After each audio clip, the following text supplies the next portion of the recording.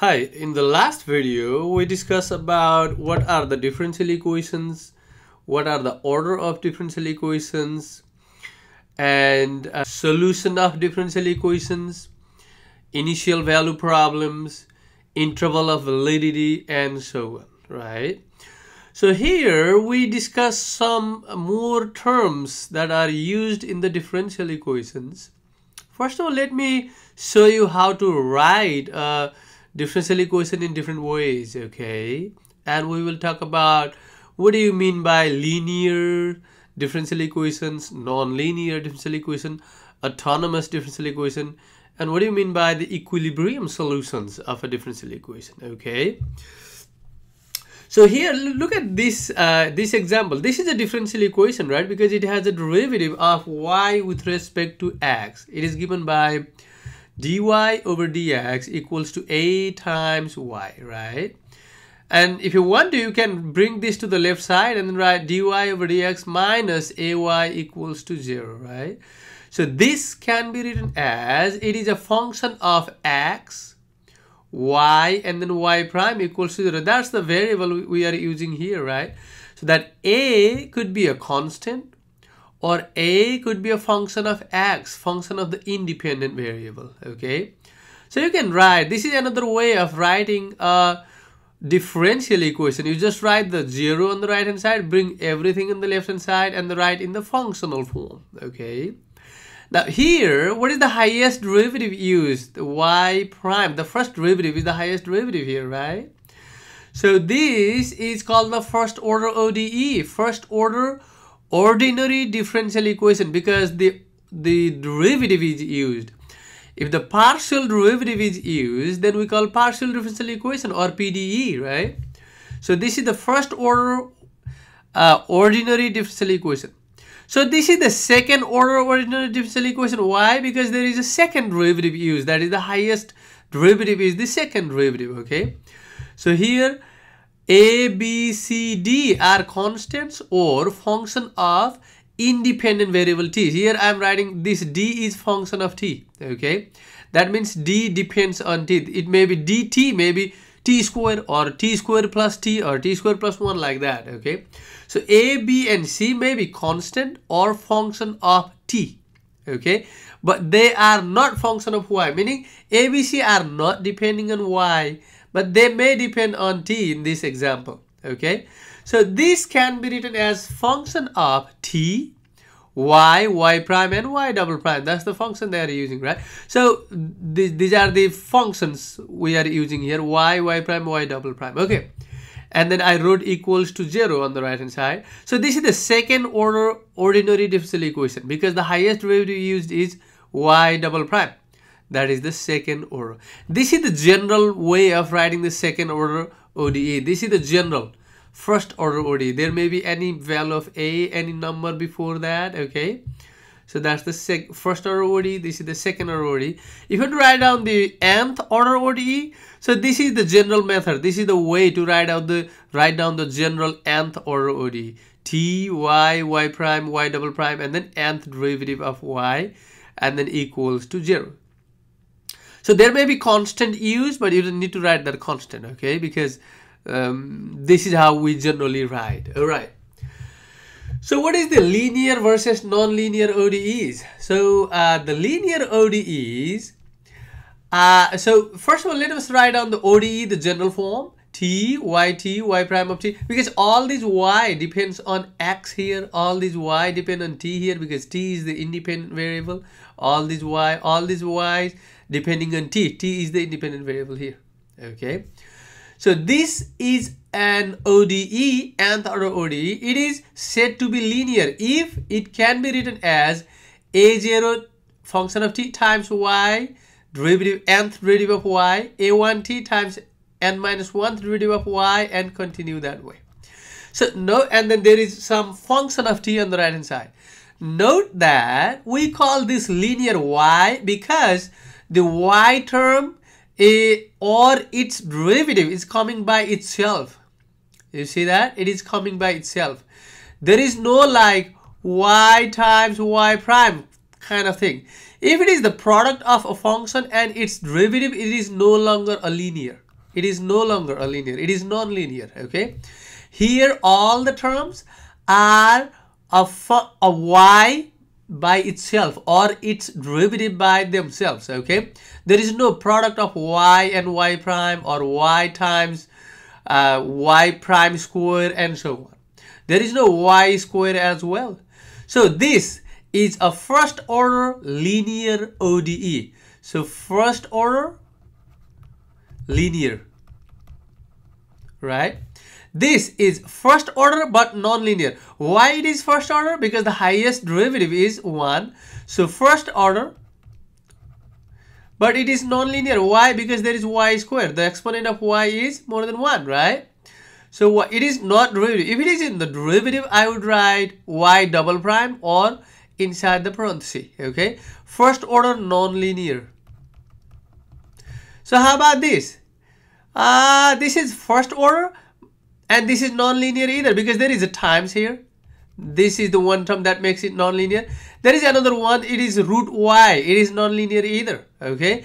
So this is first order ORDER and non-linear. And how about this one? This is second order linear, right? Because see, this root is for the coefficient here, not for y. Y is by itself. Here is also y prime by itself, y double prime by itself. So it is second order and then linear because there is no product of y's, right? So it is second order linear. So this is how we determine whether a given equation is of certain order and whether it is linear or non-linear. Look at this this generic equation here for the linear equation. If the right hand side is 0, meaning if all of the terms have y or the derivative of y by themselves, and if there is no separate constant or a function of t terms, we call homogeneous. Okay. If the right hand side is not 0, then it is non-homogeneous. For example, this one, it is non-homogeneous because the right hand side is not 0. Non-homogeneous, non-homogeneous, non-homogeneous. So what is the example of homogeneous? If you write like y prime plus 3y square equals to 0, it is homogeneous. Okay. Or you write y prime equals to 3y, it is also homogeneous because you can bring it to the left, right? Y prime minus 3y equals to 0. So why can't you, so you may ask, what happens if I bring this gt on the left side? So this gt is free from y, right? So if there is no term without y, then it is homogeneous, or y or any derivative of y, right? See, there is no term without y or derivative of y. So all of the terms here have either y or the derivative of y. So this is homogeneous. So this is not homogeneous because there is y prime plus 3y, but there is extra term without y. So this is non-homogeneous. Okay. So non-homogeneous, non-homogeneous, non-homogeneous, non-homogeneous. All right. So this is how we decide whether equation is linear or non-linear. So homogeneous or non-homogeneous. Next is autonomous equation. If a differential equation does not depend explicitly on independent variable, it is called autonomous. So what is the independent variable here? Y is dependent variable, t is independent variable. You see that there is no t on the right hand side, right? So there is no t anywhere explicitly. There is no explicit t. So it is called the autonomous equation. So if you write this way, in the functional form, this is a function of y and y prime. There is no explicit t. We know that y depends on t, but there is no t seen here explicitly, right? See, other equations we have like function of t, y prime. There is t there. You see that? If there is t, oh, by the way, this is also, there is no t also explicitly, there is no t here because we are assuming this is a constant here. If you assume a as a constant, then there is no t here, right? But what kind of equation is non-autonomous? Then if you write like dy over dt equals to t times y or 5t times y. So there is t explicitly seeing there. You can see that t explicitly used there. So it is non-autonomous. So if there is like 7t here as well, this is non-autonomous. But if you remove that t, it is autonomous because I don't see any t here explicitly. Although these derivatives are function of t, but they are not explicitly written as t there, okay? There is no t there. So it is autonomous equation. So the last terminology I want to show you here is equilibrium points or solutions of a differential equation. We call equilibrium points or equilibrium solutions. The other word that we use is critical points, fixed points, or stationary points. So they are all the same thing, okay? So what are those solutions? What are those points? The points where the rate of change is 0. That means the point where the derivative is 0 is called equilibrium points, okay? So the points where the solutions are 0. I'm sorry. The points where the derivative is 0 is called equilibrium points. So these equilibrium points or equilibrium solution help to find the solutions. Find the solutions, other solutions of ODE, ordinary differential equation. Okay. So if you are asked to find out equilibrium points, what you do is you basically just set that equals the derivative equals to 0 there. Okay. And then solve for y, then you will get equilibrium points there. Okay guys, so let us do one example for that. Consider a differential equation dx over dt equals to f of x. So we can say that this is the first order differential equation. Why it is first order? Because the highest derivative is 1, right? And then there is x on the right hand side. It is function of x. It may be x squared, x cubed there. So x times x, we don't know that. So we can just say that it is first order and autonomous. It is autonomous differential equation. Why? Because there is no explicitly t on the right hand side. Okay. dx over dt equals to, instead of fx, I'm taking a specific function x minus 1 times x minus 2 times x minus 3. So this is the value of fx on the right side, right? I'm taking the lowercase fx here. Okay. So dx over dt equals to f of x. So this is not linear, right? Why? Because if you distribute this, you will get x cubed and then function of x squared. I mean function of it is like x cubed, x squared, and then x terms there. So it is not linear, right? So it is autonomous. There is no t, separate t there. And it is a first order because the highest derivative used here is 1. Okay, that's what we can say. Now, I want to find out the equilibrium points on this example. How do I find the equilibrium points? As I mentioned, to find out the equilibrium point, you just set that equals to 0. I set that equals to 0. What do I get? I got x minus 1, x minus 2 times x minus 3 equals to 0, right? So if you set x minus 1 equals to 0, you get x equals to 1. Another value is x equals to and x equals to 3. These are the equilibrium solutions. Equilibrium solutions are x equals to 1, x equals to, and x equals to 3. What that means? That means, so equilibrium solutions are those that the rate of change is 0. That is the derivative is 0. So the derivative 0 means the answer is constant there, right? Meaning the value of x is 1 for all t.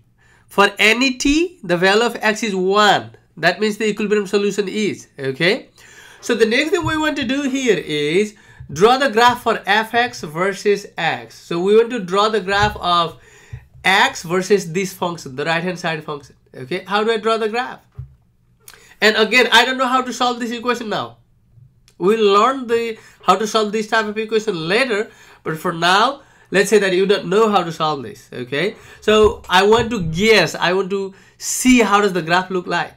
Okay, so first of all, what I want to do is I want to plot the graph of f of x versus x. On the x-axis, I will plot x. On the y-axis, I will do fx. Or what is fx though? Fx is dx over dt, right? So x prime or f of x is along y-axis, and along x-axis, I'm writing x. Okay. Now, the first thing to draw the graph is I will mark the equilibrium point or equilibrium solution. X equals to 1, x equals to 2, and x equals to 3 are the equilibrium solutions, right? Now, how does the graph of f of x, graph of this look like? So how do I find out that? Is Let us look at this. On the left of 1, x equals to 1, on the left of 1, what is x prime? What is the sign of x prime or f of x? This is the x prime or f of x. This is the right side, right? So on the left, meaning let's say x equals to 0.05. If you plug in 0.05 here, you get x 0.05 minus 2. This will be negative, this will be negative, this will be negative, right? If you plot x equals to 0.05. So the three negatives, product of three negative will be negative. So you can write x prime will be less than 0. That is f of x. This guy will be less than 0, right? So that means the graph of the function fx or x prime will be below x-axis, below that axis, right? So, but at x equals to 1, this function is 0, meaning it crossed through. Look at that. Below x, when x is less than 1, x prime is negative. But between 1 and 2, when x is between 1 and 2, what is x prime? Let me plug in 1.5 as a test point here. 1.5 minus 1 is positive, 1.5 minus 2 is negative, 1.5 minus 3 is negative. So negative times negative is positive, times positive is positive. So between 1 and 2, f of x or x prime, because fx or x prime are the same thing, right? Because we are assuming that is fx. So which is equals to x prime. This is dx over dt is basically x prime. Okay, the derivative, right? Now at 2, it is 0. So meaning the graph of fx or graph of x prime crosses or touches at 1, 2, and 3, right? And then less than 1, it is negative. Between 1 and 2, it is positive. We saw that. And between 2 and 3, it will be negative, because you see that? Let's say 2.5 as a test point, okay? 2.5 minus 1 is positive, 2.5 minus 2 is positive, 2.5 minus 3 is negative. So positive, positive, negative. So it will be negative, meaning the graph will go down, right? And at 3 it is 0, because if you plug in 3 you will get 0, right? And if you take a test point 3.5, so between that is negative. And for greater than 3, let's say 4 as a test point. 4 minus 1 is positive, 4 minus 2 is positive, 4 minus 3 is positive. So this will be positive. So the graph of f of x will look like this. You see that? This is the graph of f of x versus x. Versus x, okay? So you see that it is a little bit different from our usual graph. If it was like y equals to x minus 1, x minus 2, x minus 3, how do you draw the graph of that? You draw y on the right y-axis and x on the x-axis, y, right? And then how do you draw the graph of this? It is 1, 2, 3 are the x-intercept. That's what we used to say, right? In college algebra. These are the x-intercept. How do you find the x-intercept? You said y equals to 0, right? And then you got 1, 2, and 3. And you can use calculator for this, or you can just guess the graph. So for x less than 1, it will be negative. So the graph will stay below. Let me use different color. So below, the graph will stay below the x-axis, right? And then between 1 and 2, it will be positive. At 1 and at 2, it is 0. And then between 2 and 3, negative. And then this is similar idea, right? Only the difference is instead of y, we have x prime or fx. Okay? If it was given like dy over dt equals to y minus 1, y minus 2, y minus 3, you would write y on x-axis and then y prime on y-axis. Exactly the same way. Okay? This is what we did. Now, the thing is, this is x, this is x prime. So this horizontal line, this is called phase line or phase portrait. This is called phase portrait or the phase line. Now, we don't know the solution of x8. We don't know what is how does the graph of x look like, because this graph is for fx or x prime. This graph is x prime, the graph of x prime. This graph is y, right here. This graph is x prime. So we are plotting x prime against x. Now, the next thing we want to do is we want to actually know we want to know the graph of x. So again, so this is not the initial value problem because the initial value is not given, right? So there may be many solutions, the many graphs of x. When we solve this equation, you may get many graphs depending on what constant you pick. Okay, we'll do that, the actual solution later, but for now, based on this, I want to draw the graph of x. So I want to draw x versus t. Then it will be the graph of x, because our goal here is to find the solution for x, solve for x. Here it is dx over dt, right?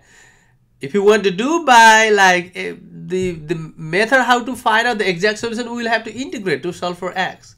But here we are doing that by graph. Okay, all right. So let us see here. So below 1, the graph is negative, right? For the negative, what we do is we write it is kind of the x is decreasing. Why? Why the x is decreasing below 1 is, look at this. When x is less than 1, x prime is negative, right? Meaning the graph is decreasing here. You see that? The graph is decreasing. Between 1 and 2, x prime is positive. Since the derivative is negative, meaning the graph is decreasing. If the derivative is positive, the graph is increasing.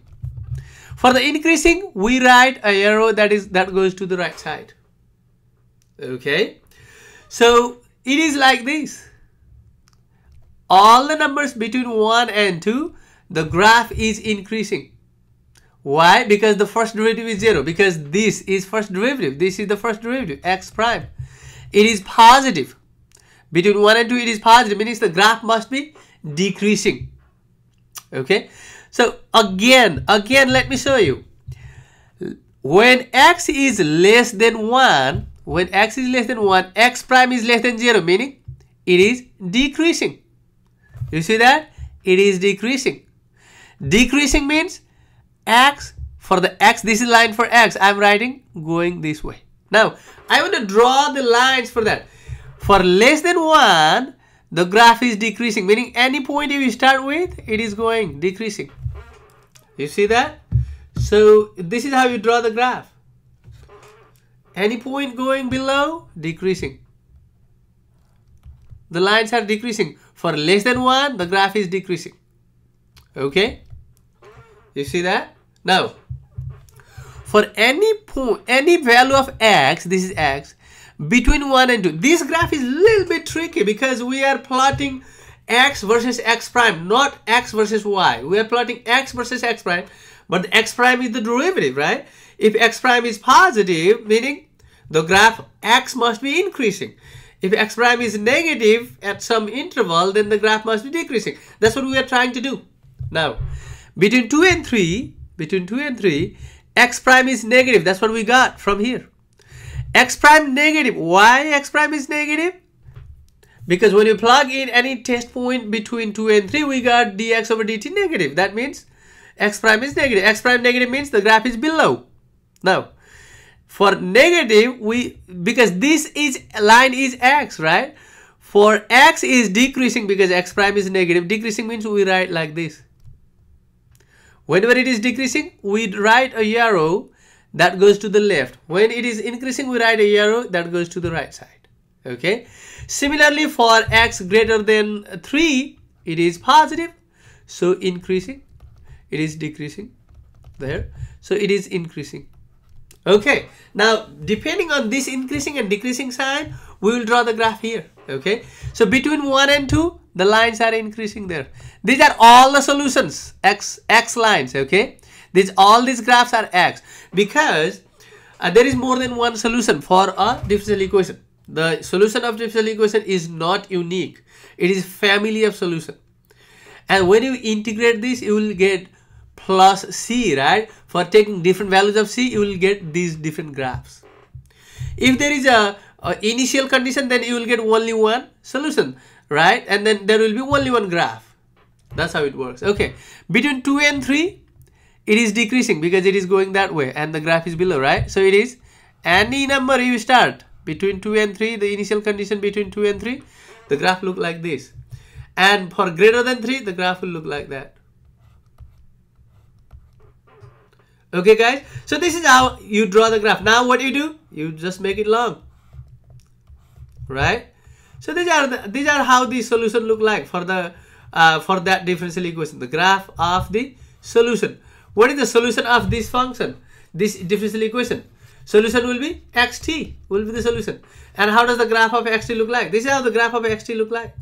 Okay, so the idea here is, if you want to draw the graph of a solution of a differential equation without actually solving it, what you can do is you just draw the graph of x versus x prime. Or if the equation is given like, let's say, suppose that equation is given like this. Let's say dy over dt equals to function of y, let's say. If an equation is given like this, then you will have to plot how do you plot? You will have to plot y versus y prime, one graph, and another graph will be t versus y, like this, okay? And then here, for y versus y prime, you plot the equilibrium solution here. And for y versus t, you plot the equilibrium solution here. If the y, some values of y are negative or some values of y are positive, this is how you do it, okay? And then you find out whether the graph of y prime is positive or negative. If it is positive, then between those two, then you go up. If it's negative, decreasing. If it is, because these graphs are decreasing. Why? Because we see that x prime is negative on those two intervals. That's why we have these two part are negative. So any line that starts between 0 and 1 or below 1, I would say below 1, it will decrease. The line will decrease. The solution will decrease. These are all x solutions. We don't know what is the equation for x, but we know the graph will look like this for different values of the constant. When you solve it, you will make it some function and then plus c, and picking the different values of c will give you different graphs there. Okay guys, thank you.